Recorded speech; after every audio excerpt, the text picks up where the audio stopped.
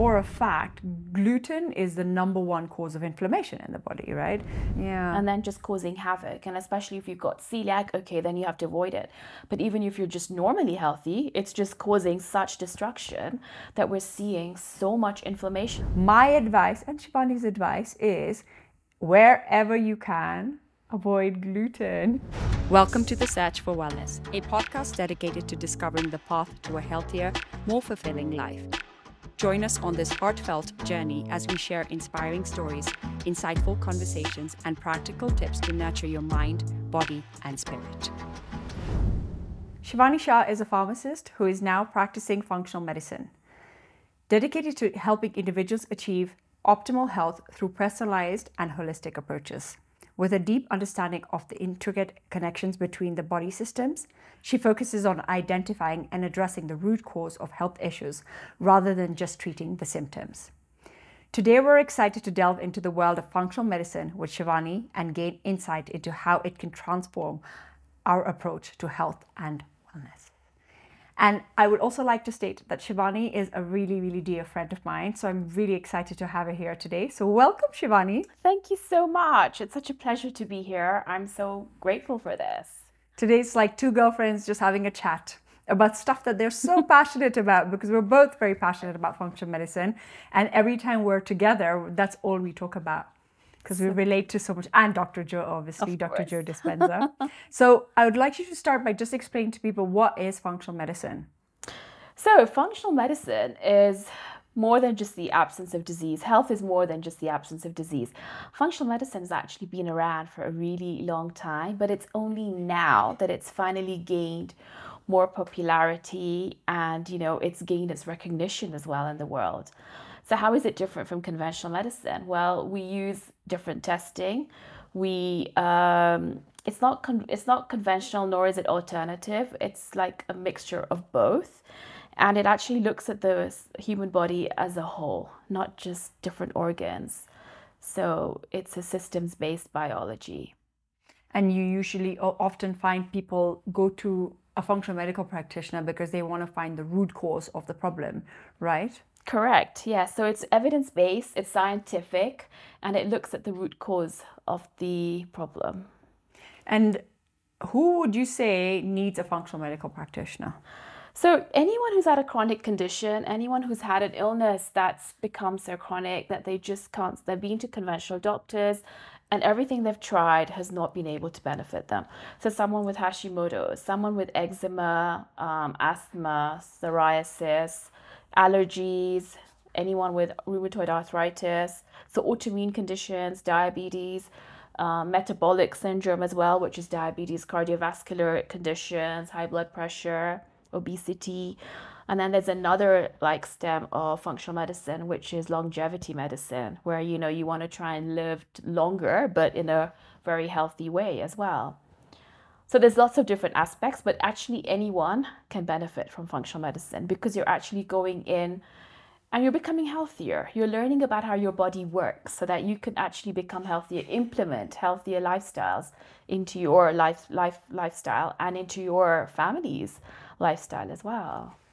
When you say chronic condition, but can functional medicine also help with acute conditions? Because I know that with what I understand is that, oftentimes conventional medicine has failed us when it comes to chronic conditions. However, it helps us, especially in a situation where it's an acute, broken arm or a cut or a surgery or something like that. But can functional medicine work maybe not against, but together with conventional in a... Of course it can. I mean, I think modern medicine is amazing. If it weren't for medicine, acute conditions, we would be, not having the healthcare that we do. So I have to give it to medicine that it's amazing what they can do. But right now, because we're seeing so much illness, chronic illness, due to our lifestyles, mostly, our collective modern lifestyles, which is why functional medicine is probably best for chronic illnesses. It is probably best for chronic illnesses. And what kind of people have you seen, from this type of people you've been seeing? So I've had patients with long COVID who the doctors did not really know what to do with. So I've been treating them, and they're, a lot of patients with long COVID have had a lot of fatigue. So I've actually been working on their mitochondria, which is your energy centers in the cells. Rheumatoid arthritis as well, which is an autoimmune condition. Metabolic syndrome, so high blood pressure, diabetes, all those sort of insulin resistance, looking at that as well. I've been doing some fertility work as well. Oh, nice. Yeah, and that's been very interesting, and we've had really good results. IBS as well, multiple sclerosis, which is another autoimmune condition. So H. pylori, treating H. pylori in children. H. pylori in children, Yeah, okay. it's very common. So it's becoming, we all have H. pylori in our body, but when it goes out of what it should be, that's when you start getting the symptoms. And H. pylori is quite an invasive organism that can actually affect, it can get into, it can hide in the crypts in your gut. It can, get into your vagus system as well. So it's quite dangerous. And like, where do you get, like, why is it so prevalent, H. pylori? So it normally lives in the human population, but sometimes it just grows, out and just becomes larger in population. So you get a bit of dysbiosis, and that's when you need to start treating it. Okay. And you spoke about mitochondria. Can you explain what that is, actually? What is the mitochondria? So the mitochondria are actually like energy cells. So they're your little factories that are in every single cell of your body, in your eyes, in your skin cells, in your gut, all the organs in your gut. And what they do is we take in food as energy, and we also take in oxygen. So then that is converted from the electron transport chain into ATP.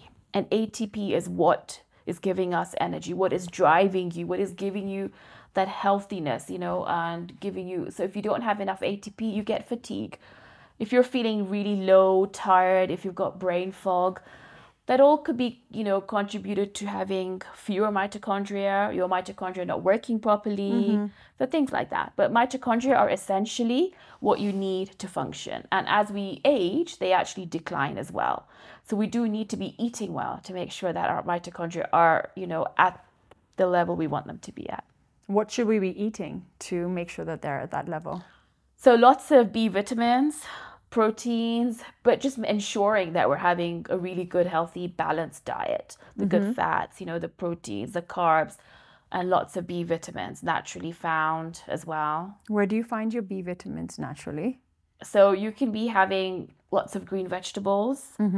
I like everyone to be, having their plant-based foods as well. I think it's so important to be having lots of plants, a wide variety of plants. And here in Kenya, we're so lucky that we get so many different plants. We have such diverse soil We here. really do. We have it. We're super lucky because we can have avocados, we can have almonds, we can have, the nuts, the macadamia nuts, which are so rich, so good for you. They're actually the best nut to be having. Even the oil from the macadamia is super healthy. Yeah. So is it high? It's not high in cholesterol? It's a good cholesterol. Okay. Yeah. Interesting. And you can actually make macadamia milk now. Yes. Which is apparently really yummy. Which is yummy because it's got that nutty, yummy taste to it. Yes. Yeah. So it's a perfect snack if your child is not allergic to nuts. Yeah. You can be having a couple a day. Yes. Wow, I didn't know that. I didn't know about macadamia nuts being so good for you. I'm definitely going to add that to my diet for sure. Super. Yeah. So as a functional medical practitioner, what kind of tests do you run? What do you do, like when you see a patient? So if I come to you, what happens? So the functional tests are very different from the conventional testing. They're more in-depth and they're different. You don't really tend to get them when you go to a conventional doctor's lab, okay? Okay, so there's one test that I really like to use. I think this is the gold standard for because I start working with the gut in most cases. So this is the Genova GI Effects Comprehensive Stool Test. And this test basically is a sample of your stool. You do it over 3 days, or you could do it over 1 day. And what does it analyze? It analyzes gut dysbiosis, which is where there is an imbalance in the good bacteria and the bad bacteria which have overgrown in your gut. Inflammation markers, digestive enzymes, parasites, fungal and candida overgrowth, pathogenic bacteria, healthy gut bacteria, and products of healthy gut bacteria, which is like short chain fatty acids, which are the superstars that you need in your gut as well. And it also looks at your leaky gut, if you've got that, or, you know, if you've got what your detoxification is working like. What is leaky gut? So leaky gut is, so basically your gut is like a fishing net, okay? Just imagine this fishing net, you know, and you've got all these crisscrosses of the net. So leaky gut is, so this net is one cell thick, and things basically cannot cross from what you've eaten from your gut into the bloodstream. But once you get leaky gut, so once you're eating badly, you know, you're having too many refined oils, you've got toxin exposure, these holes in the net tend to get bigger. So then you've got things mixing in with the blood, and that's when you start seeing inflammation, allergies, because all these things were not supposed to be in the blood. And then they get absorbed from the small intestines into the gut, right? Yeah, so the small intestine is part of the gut. And because I know that for a fact, gluten is the #1 cause of inflammation in the body, right? And just eradicating gluten from your diet can solve so many problems. Yet, in today's society and in today's world, the amount of gluten we are exposed to is not normal. It's not normal to be feeding your child bread and chapati and all of this stuff made out of gluten every single day, because that is obviously creating havoc in your body.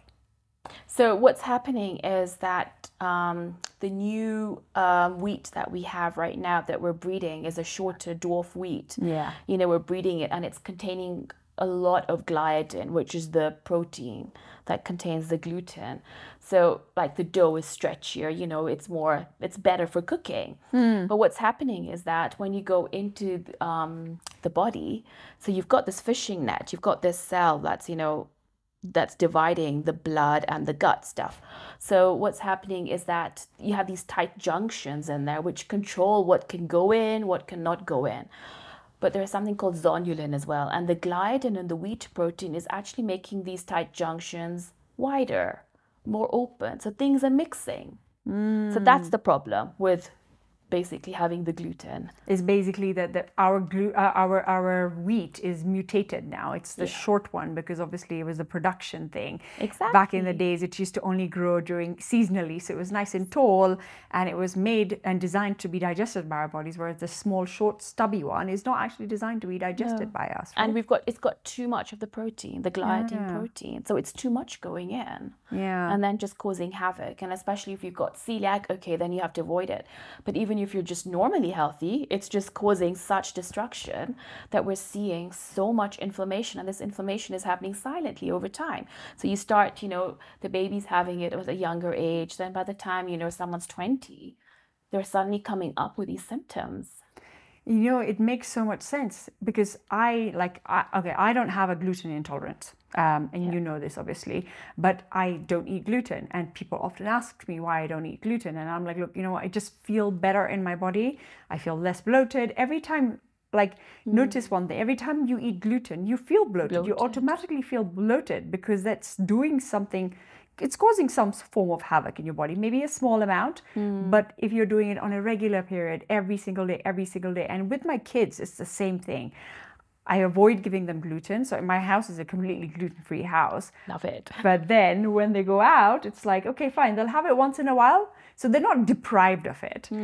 But at home, I try to avoid it as much as I can, because it's so important to try and instill these things in them from a young age. Otherwise, we're going to be causing havoc in their bodies when they're older. Exactly. Because you don't know what they're exposed to out there. Exactly. And it's all about choices at the end of the day. So if we teach them from home, and if we teach them when they're younger, making the better choice, when they go out, when they are, you know, out and you're not around, you know, when they're at a friend's birthday party, or they will make the better choice. That's what we want them to do, right? And you know, whenever I go out and then someone says, oh, you know, hey, I'm having a pizza, why don't you have a slice? And I'm like, sorry, I don't eat gluten. And they'll be like, oh, why? Do you have a problem? And I'm like, no, I actually don't have a problem. I just choose not to. But I don't like to get into the explanation of why I don't eat it. But then I always try to advise people, and especially my own family, like my parents, my sister, all of them. I'm just like, guys, look, if you don't need to have it, if you can replace it, just replace it. It's not necessarily because it's causing like, because you're allergic or you have a reaction to it or you have such an adverse reaction to it. It could be that it's just a small reaction to it, but why even cause that small reaction? So guys who are listening to this podcast today, my advice and Shivani's advice is, wherever you can, avoid gluten. Well, hopefully. So as a functional medical practitioner, we're going off script, so we're going to come back onto script now. This is what happens when you're having a chat with your friend, right? You just start talking about everything else. But as a functional medical practitioner, so you do the tests, okay? So you do these tests, and then you speak to your client, and then what do you give them? You offer them supplements, you change their diet, what do you do? So with functional medicine, because we're getting to the root cause, so I will try and figure out what's going on. There could be parasites, okay? So I would treat that. To treating the parasite, I would need to give them a supplement. I would work on their gut. We would need to remove certain foods. I don't like to just give them totally an elimination diet for so many long periods of time. I don't really believe in doing that. I'll do it for a little time, but then we will start putting things back in. So we will remove the bad stuff. If they're eating too much sugar, sugar is one of the things that is so highly inflammatory. Yeah. Actually, sugar. Yeah. Sugar is, one of the things. We will look at ways of good nutrition. What is nutrition? Understanding how your body is connected. Like you could be having a migraine and that could be causing, like your gut issues as well. Or your migraine could be caused by the gut issues. It's different things causing different things. So supplements, looking at your lifestyle, looking at like movement. Are you, working out? But how much? You could be overworking out as well. So it's not always the best thing. If you're a highly stressed person, like and your cortisol levels are high, you don't want to be going and, overworking out because that's not going to help your body. Yeah, because working out also causes inflammation. Good inflammation, small amounts. Yeah. So we will look at that. We look at your sleep, like your circadian rhythm. It's so important to be having good, deep sleep, restful sleep every night. Women need more sleep than men. We need to be sleeping by latest by 11 Wait. Women need more sleep than men. You heard it now. So ladies, when you're listening to this episode, tell your husband that. Remind him you need more sleep. Exactly. Well said. So sleep is critical. Social connections, are you isolating yourself? Are you, an introvert? You should be more of you don't have to be an extrovert, but are you having the right connections, spending your time with positive, uplifting people? So things like that, looking at all those different things that actually make up like life. It's a full 360. It is totally. It's a totally full 360. But I love that. And what are your thoughts on blue light and, maybe wearing blue light blocking? Like, how can somebody help improve their circadian rhythm? So, okay, this is a very interesting topic because I love, light is just a huge thing. So recently, have you noticed how we're just being exposed to junk light sources? Like we have a lot of white light in our house. We have light from our phones, from the computers, from the TV. It's just constant, the light there. So we need to reduce that because we are meant for sunlight. We need to have sunlight as our natural light. So once you start exposing yourself to blue light, what it does, it actually messes up with your photoreceptors in your eyes. Oh. And this is especially for young children who are, glued to the iPad all day or, to the phone and the computer. It actually, the photoreceptors get spoiled. So then they can't take in light properly. Oh. So it's really important that everybody, I think, should be looking at the light first thing in the morning, especially sunrise, midday a bit later, and even sunset, because we need to be having red and infrared light. Our bodies need it. The circadian rhythm needs it. Melatonin production, it all evolves around the sunlight. And if you're spending too much time indoors in an office, you need to expose yourself to sunlight because sunlight even makes your vitamin D in the body, in the skin. But now let's say if I can't. Let's say I live in a place that, first of all, there is no sunlight, maybe, like you're living in England in the winter, and then you're working in an office and you are going to work at 6 in the morning, the sun has not even come up, you're working in an office that barely has any windows, and then you're leaving the office at 4 or 5 o'clock when again there is no, what would you suggest to somebody like that? What would they be able to do? So I would first say, okay, minimize, once you get home, don't eat after sunset, actually.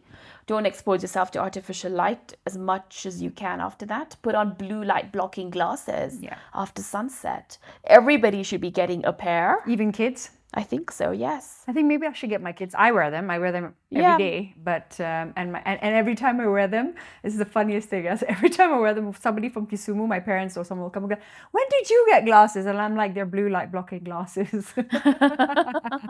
They're fashionable. Exactly. We'll see a fashion trend soon. I think we will. Yeah. So but I think I'm gonna get some for my kids. I think it's a good, definitely start them off now, because we are like having to live with artificial light, late at night and after sunset. Yeah. Did you know that if you eat a meal outside, it actually reduces the insulin impact on your meal? Oh, really? So like in nature? In nature, just in the sunlight or just outside where you're still getting some kind of infrared light. And, because windows block it.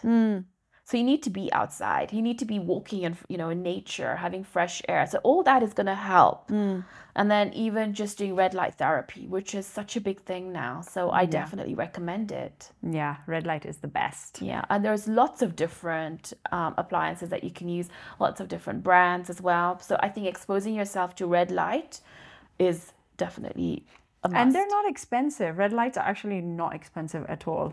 My brother was here the other day and he's so funny. He's like, "Oh, it looks like the red light district in here." And I'm like, "Oh yes, I saw this photo that you put up the other day." And he's like, "What's up with this? You have a red light, you have this." And I was like, you'll get there one day. You'll find it. Exactly. Yeah. So going back to, we've spoken about that. What about supplements? So supplements, I think we all need to be having, because we're not being exposed to enough, like vitamin D. We're all covered up. We're spending time indoors.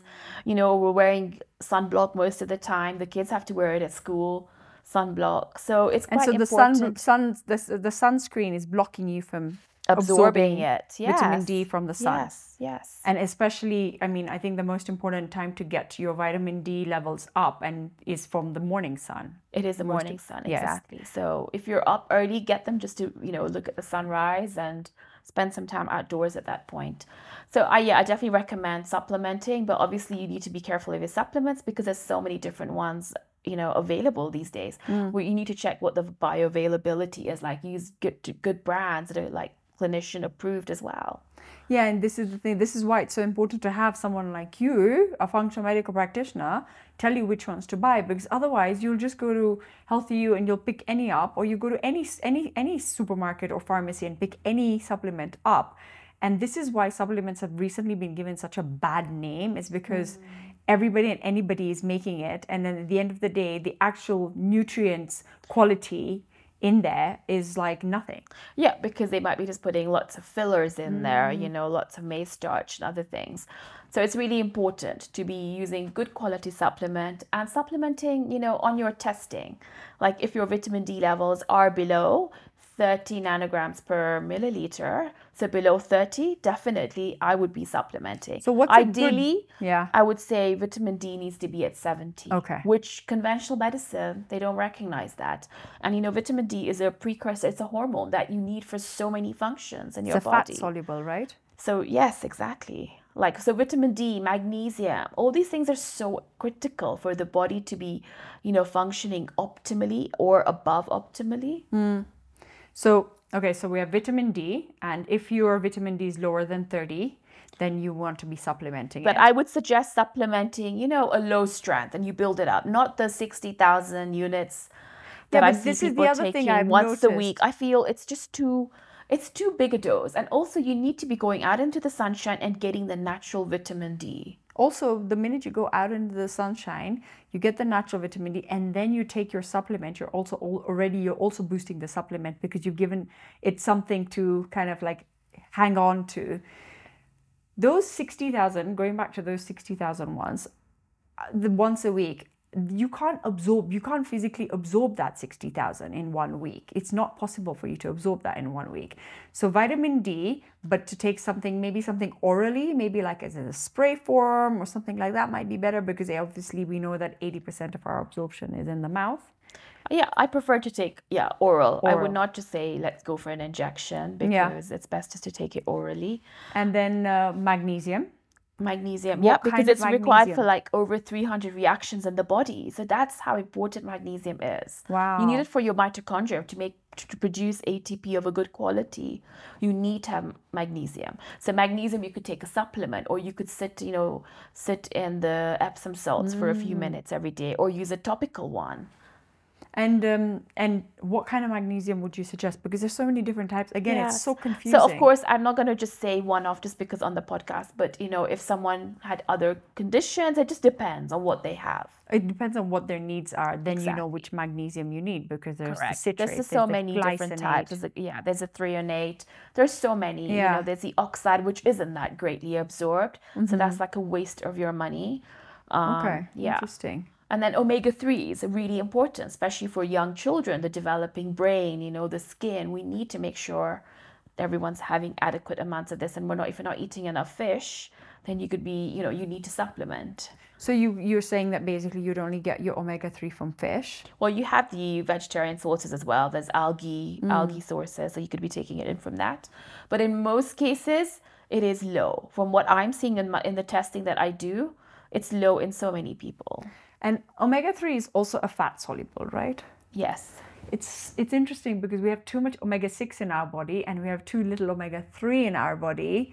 But these are problems that are of this, why were these problems never there in the past? Why were our parents or our grandparents, why didn't they have to worry about their omega-3 or their vitamin D or any of this? It's the food that we're eating. Really? It is the food. It's the way we're cooking. It's what we're using to cook our food with. It's, it's a combination of all of that. Yeah, it's the burden that is on the body, and the body's taking on all this toll. Exactly, yeah. Okay, going back to supplements. So I know I'm focusing a lot on supplements, but I think it's important for people to understand that there is taking supplements and overusing supplements, but then making sure you're using the right supplements to help you in the right manner.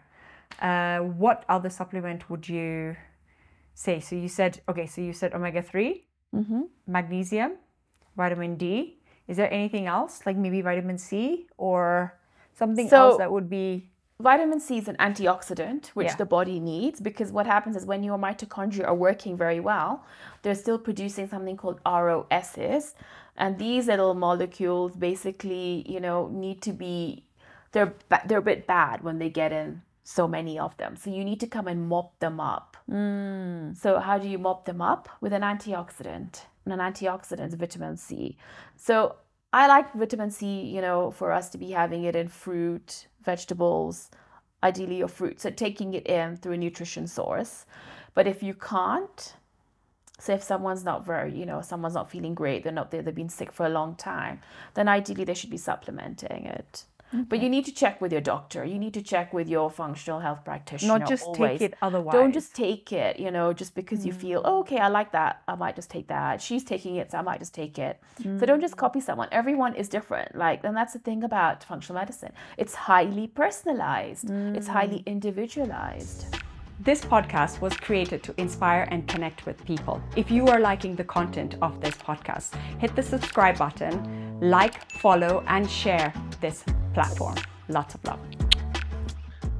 So Shivani, we spoke a little bit about food, but I think we need to speak a bit more into detail about food. I do definitely believe that food is your medicine. And if we look at food, if we start to look and understand food as being our medicine, then we can change a whole lot just by doing just that on its own.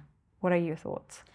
You know what? I totally agree with you, because food can be your medicine or it can be your poison.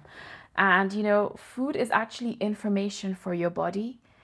Every time you put in a bite of food, you're either upregulating your body or you're downregulating your body.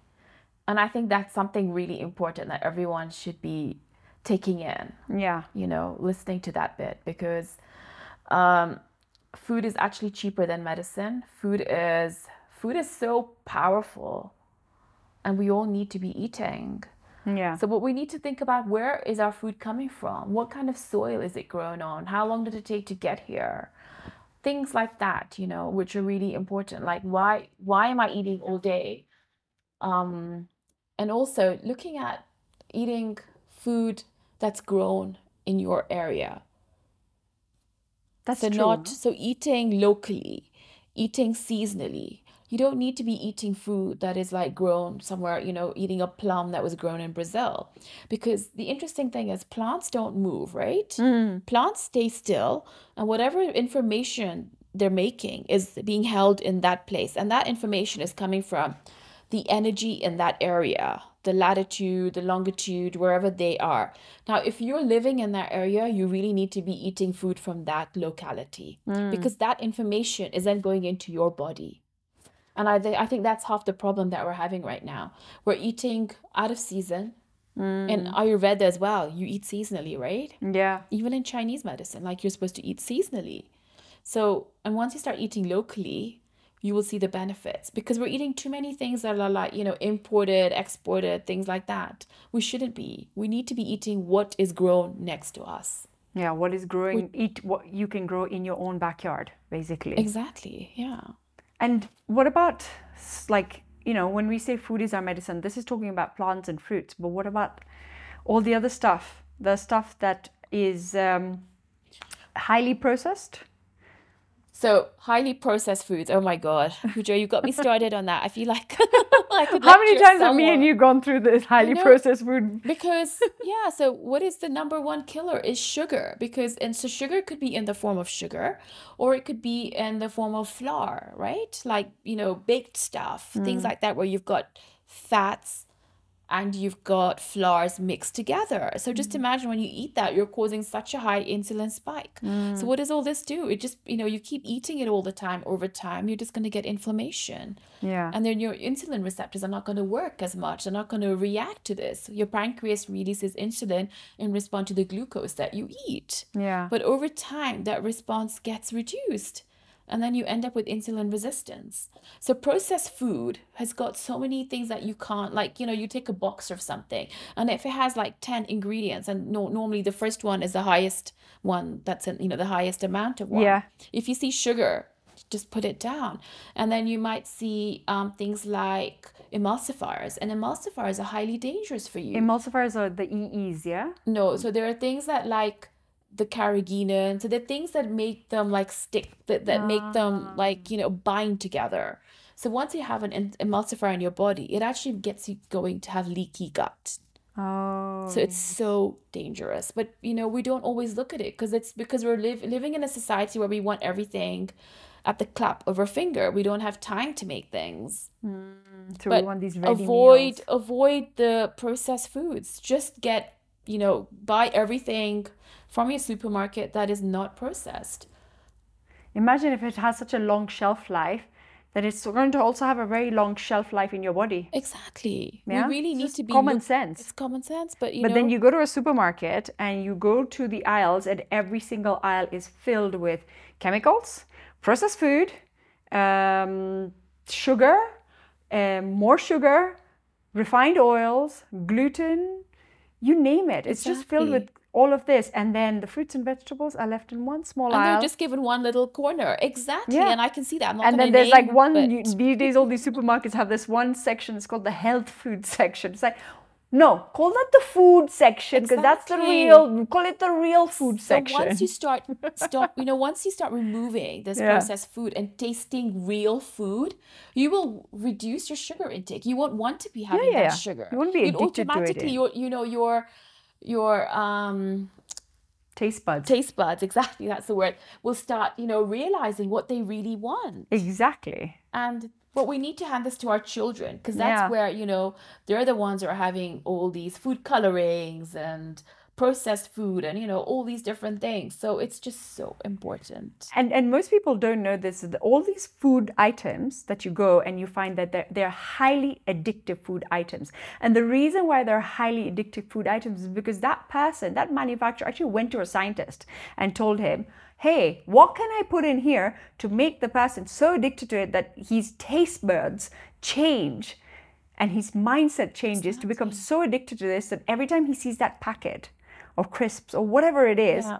he He needs reminds it. him of that taste, and it's like he gets that urge, and they Yeah. actually put chemicals in it to make you addicted to this stuff. This So is it's a whole so true. psychological trap. Exactly. It's working on your dopamine. It's Yeah. like, so like MSG, and we can still find it. I still see it in supermarkets here. Yeah. So, you know, we need to really start like looking into these things and becoming aware, making the choice. Yeah. Stop today and you don't need it. After 21 days, you won't need it. You know, You know, honestly, stop having the sugar in your coffee. I see so many people putting sugar in coffee, and I'm always like, I always tell them, just try it without it. Your coffee will taste so much better. You will enjoy the Yeah. coffee itself. do you know the sugar? If you put sugar in coffee, or even if you put milk in coffee, you're already losing the The nutrients in it. benefit, Yeah, the exactly. benefits. Even if you put milk in coffee, in tea especially, you've Yeah. lost the benefit of the thing. Except obviously nut milks are Yeah. okay. Yeah. But the minute you put like dairy milk, that's it. Yeah. So Well, what's your take on dairy? Actually, we haven't spoken about dairy. you know, I think it just depends on the person and who I'm treating. I really just don't like to remove everything. Because that can scare someone off also, It right? can, exactly. So I just don't want to just be, I'm quite mindful about what I'm going to say about that. Yeah. But I think using like ghee is amazing. It's so good for you. You can cook with it. You can do so many different things. Actually, ghee is probably the only thing I use in my house. Ghee, and I use butter a little yeah. bit. So I think the butter we get is really nice, and it's, you know, well, it's like grass-fed butter. Yeah. Ghee is super, super healthy because it contains things, metabolites that the bacteria actually need. The short chain fatty acids that I mentioned before. So it contains one called butyrate, Yes. and it's very good for your body. I know, butyrate. Yay, yeah. Butyrate is so important for your body. So the other thing I wanted to ask you was about the red flags. So what are the red flags that I should be looking out for? But before we just go on to that, I just wanted to say eating a highly, so, you know, we talked about processed foods, the bad stuff, but what are the good things? Oh yeah, I actually just we want to haven't. just mention that before I was still on the topic. So like the good things, so like eating a highly diverse diet is what your microbes need. Your gut bacteria, your gut microbiota need a highly diverse diet. So if you can eat 20 different things every day in plant foods, this is amazing because the more diverse they become. So you don't want, you know, when I see the gut testing, I see someone and they've just got like, you know, 8 types. That's it. They haven't got the other 20 because they're just limiting themselves to eating the same thing day in and day out, or weekly rotations. So it's so important to eat your rainbow. So you need to eat your rainbow. Exactly. Yeah. So tell the kids, eat your rainbow. Like, you know, give them choices of 3 different orange foods, 3 different, you know, red foods, and let them pick as well. And also we don't eat enough fiber, right? We barely eat enough fiber. We're supposed to be having like 25 to 36 grams, but we're not having that. And where does the fiber come from? Your vegetables. Yeah. It's so important. You know, I see a lot of people who are having, is it okay if I just take, you know, isabgol or something like that, like fiber, a fiber gel every day? I'm like, no, it's actually not. You're not supposed to be doing that. Yeah. So eating a diverse diet, you know, having cruciferous vegetables like the broccoli, cabbage, kale family every day, a little portion is so important because they contain glucosinolates, sulforaphanes. These are all anti-cancer, anti-inflammatory. And you know, broccoli sprouts are like concentrated in them. Yeah, exactly. So they're super healthy for you. So and then like having red, blue, purple colored vegetables contain anthocyanins, which are like anti-tumor as well, good for your cardiovascular system, good for your vision. So we need to be having all these good things, you know. Something I wanted to tell you as well was like, you know, things that grow like in very stressed, like highly regions that are very stressful, like weather conditions, those plants are very beneficial because they're stressed out. They have to grow in this really, you know, sort of like destructive environment. They actually become concentrated in all the good phytonutrients that our bodies need. And that makes sense because mistletoe, for instance, mistletoe grows in all year round. It grows 365 days a year. It's the only tree that has leaves even in the winter. And mistletoe has been found to have such profound impacts on our body and our healing, especially when it comes to cancer. There's this whole book even written by Dr. Nasha Winters and a few more oncologists on how mistletoe is so beneficial for the healing of cancer. So You're right. It's so true. I didn't even think about So it's that. like even Himalayan Tartary buckwheat, which grows in the Himalayas. Yeah. But it's so good for you. Yeah. And I know there is like, if you're living in the States, there is a farm that's growing it locally now. So like how I said, eating local is good for you. Even Shilajit, which is, found in the soil in the Himalayas. It's like got 30 different minerals in it. It's so good for you. Fulvic acid, humic acid, and, all these different things that you need to have. So it's always good to eat things like, a diverse diet. And I think eating organic is so important. Eating organic, because you just don't know what pesticides, what else has gone onto your food. Yeah, exactly. You don't know what has been So if you sprayed. can eat organic, please do. Yeah. Like, I'm like, maybe it's more expensive, but just, don't buy something else and spend it on what's going on into your body. Exactly, right? Yeah. Why spend money on something else? Spend money on good food, on good nutrition. So you know what's why, going into like, your body. strawberries that are organically grown, right? Yeah. So why are they so good for you? Because when they're organically grown, they don't have the pesticides put on, right? Yeah. So then you get all the, the doo-doos and the bugs, they go into them. They eat the leaves. So then it eats the leaf, and the strawberry will be like, okay, it's eaten the leaf. I'm going to make more chemicals for it not to eat the leaf. So the strawberry becomes really concentrated in something called ellagic acid, which is actually good for us. So you see, removing the pesticide is using the natural way of the chemicals. Because it has its own intelligence. Exactly. And its own innate healing ability. So it's protecting itself. It's like creating and that gets protection. passed on to you when you eat it. How cool. Yeah, and that happens with coffee as well, like organic coffee.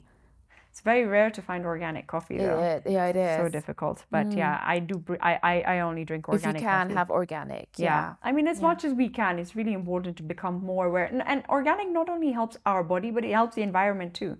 Exactly. Yeah, true. Exactly. And like toxin free, like, so looking at your cookware, things like that. Whatever you're doing every day. Yeah. Start changing that first. Change that first. Don't go, go and buy an EMF mat right now. No, you don't need to. But just start removing things that you don't need, that you're using daily, which are not good. Exactly. And then making things better by doing better of, the good things more better. Yeah. Yeah. No, that's so true. I'm so glad you brought that up. So you discussed that in one of your, podcasts, the toxins. So yeah, exactly. I hope everyone has listened to that and taken it on board, because it's just super important, especially for detoxification. Your liver is working around, all night, around the clock. So we really need to be ensuring to minimize what it has to detoxify. Yeah, and whenever it's needed, to definitely detox the body, for sure. Yeah. So one of the other questions I want to ask you is, so what are the red flag markers that we should be looking out for? Like, when you do these tests and stuff, what are the red flag markers do you think we should be looking out for? So yeah, I would be looking at low levels of vitamin D, because whenever I see low levels of vitamin D, that person has been, having an issue with their health. They're either getting a cold or a flu or something more substantial more regularly. Definitely their immunity is low. And your immunity, remember, 80% of it is in your gut. 80% of your immunity is in your gut, which is most of your immune systems. If you're not looking after your gut, it's going to affect your immunity, it's going to affect your hormones, it's going to affect your detoxification and your mitochondria. It's going to affect everything. It's going to affect everything. Yeah. So look at that. Look at your HSCRP, which is a high sensitive CRP. So if that is consistently high, then you've got low level inflammation, basically. Wow. So there's something inflammatory happening in the body. We need to go in and work on that. Start working on the gut. Start working on what you're putting in, What else? Your HbA1c markers, Start looking at that. And if it's a pre-diabetic phase, then start working on that as well. Do you think everyone should have a functional medical practitioner? It's so interesting you say that, but I think most people are heading that way. I have. My functional medical practitioner is my go-to. I mean, I don't understand because they have the time to listen to you. The first consultation is about 45 to 60 minutes. It's not a 10-minute quick exchange. No. Mine was actually 2 hours long. Yeah, exactly. It's crazy. So it's crazy that, the number of things you got to fill in, understanding how everything's working. So it's just so important. Yeah. No, I agree with you. I think having a functional medical practitioner is so important, and I think that's where we're headed. And this is why I'm so glad that one of my closest friends is a functional medical practitioner, and I get to have these amazing conversations with her. So one of my last questions to you is, as a society, we do so many things well, but what are the things that we really still need to work on? Interesting question. So, I think we've got nutrition on a well controlled. Like generally, if I see all my patients, clients, they manage to get nutrition sorted out. And especially because living in Kenya, we're very lucky. We have a lot of good food, we get like vegetables, fruits, all locally. Yeah. So that's great. But the other thing is, I think it's the other things that we need to be looking at. So like, what are your connections like? Your friends, are they really uplifting you? Are they positive? Are you spending time in positive spaces? Are you doing things for yourself that are going to help you? Like, are you meditating every day? Are you doing a journal or a gratitude? And are you like saying thanks to your body for what it does? That's like one of the main things that people never think about, right? We just take it for granted that we're breathing, every second of our life. But have you ever said thanks to your liver, for instance? So it's different, stress, removing stress from your body. Yeah. Like, are you spending time in nature every day? Are you walking on that grass for 10 minutes a day? Yeah. Like, it's super important to be grounding and earthing yourself after spending, a whole day in your office or busy wherever you are in your busy lifestyle. Are you eating your lunch without looking at your phone? Yeah, actually, true. So it's just those little things where do you notice the butterfly's wings? Do you notice the flower that's just opened? Yeah. Things like that. I think we need to be more aware of it, spending more time in nature and appreciating the sun. Yeah. Like, we need to be in the sun. It's so super important for the children. Yeah. And we need to appreciate our circadian rhythm too. The circadian rhythm, exactly, because nothing else would work without our melatonin, dopamine, serotonin. Exactly. These are the hormones that are keeping you, what you are. Like, most depressed people will have very low serotonin, very low melatonin, and very low dopamine as well. Yeah. You don't need to keep looking at, we all post on Instagram or, Facebook, whatever it is, TikTok. But those dopamine hits you're getting, those are not the right ones. You can get those from food. You can get those from different things. Are you having a hobby that gives you pleasure? Are you doing something that does not involve other people as well? Doing something for yourself. Doing something for yourself. And like Dr. Joe teaches us, Dr. Joe Dispenza, meditation. It's not even just meditation. It's actually a way of living your life. Don't you think? It is. It's you have to, you have to change yourself in order for everything around you to change. You have to change yourself first, and working with yourself and your mind, the power of the mind. The power of the mind. Yeah, like we both went to these retreats. Yes. And wasn't that just like the best thing you ever did? No, I'm so grateful to you for actually helping me and making me go, because you were one of the reasons I went to Cancun. When I spoke to you after you went to London and you came back, and then you were like, oh, it was amazing, but you said to me, go to the one in Cancun because I've been told that's the best one. And then because of you, I booked it. And in fact, the day I was booking it and I couldn't even book it, I was calling you going, Shivani, I can't book it. Can you help me book it? And I know I'm honestly, I'm so grateful to you for helping me actually go to his retreat. It honestly changed my life completely, and so grateful to have you as a friend. So I think we're going to end on that high note today. So thank you so much for coming here today and for sharing all your wisdom that you have. I mean, you've been always sharing it with me, and I'm always so inspired by you and everything that you do. So thank you, and always keep being so inspirational and so amazing as you are. Thank you. Thank you, love, for having me. It's been so nice. I'm so glad I have a friend that I can like share all these things that we're both so equally passionate about. Right? Yeah. We can relate to this. We can discuss the latest, mushroom tea or something without being called. Okay, yeah. What are you talking about? Like, It's so funny whenever we're in our group, me and you go into these conversations. Oh, have you tried that supplement? Have you tried that? And everyone around us is like. We have no idea what they're talking about, but they're just doing their thing. So I love it. No, I'm so glad that you're doing this podcast. It's actually amazing. You know, you're just energizing and helping people, because information is food for their mind. Exactly. And food for their gut as well. Knowledge is power, and that's why we are powerful women. Exactly. Sharing it. Sharing, and go with your gut. Exactly. Thank you, my dear.